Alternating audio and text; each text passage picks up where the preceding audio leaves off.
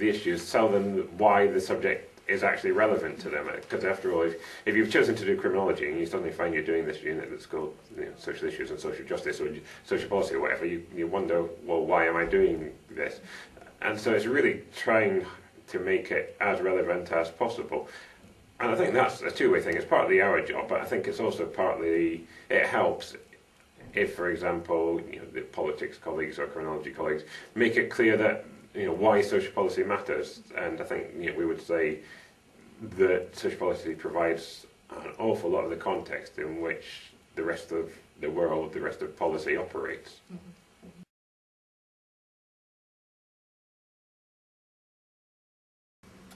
I think it's hard to speak to a group of 300 students in a lecture situation because it's very hard to get any interaction going. So that's the main challenge, and the fact that you are addressing an audience perhaps who, I mean, obviously your own undergraduates have an interest in studying social policy, so they're there because they've chosen that particular degree route.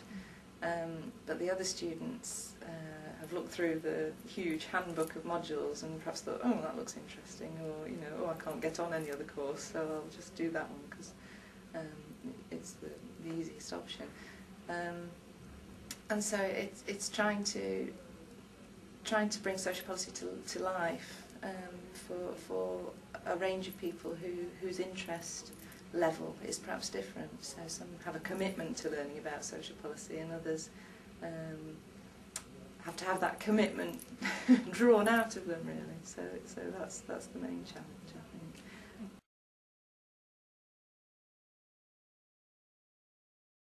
Everybody's got a mum, everybody's got a grandparent, everybody's got a sibling. Some of them might have experienced people going into care or know people who are going into care. Some of them in today's economy will be working as carers themselves. So they've got experience of it from the employment side of things.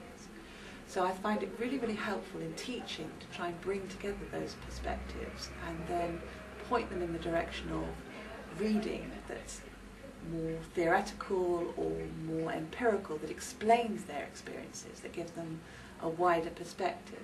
But it starts from them and what they've actually gone through themselves.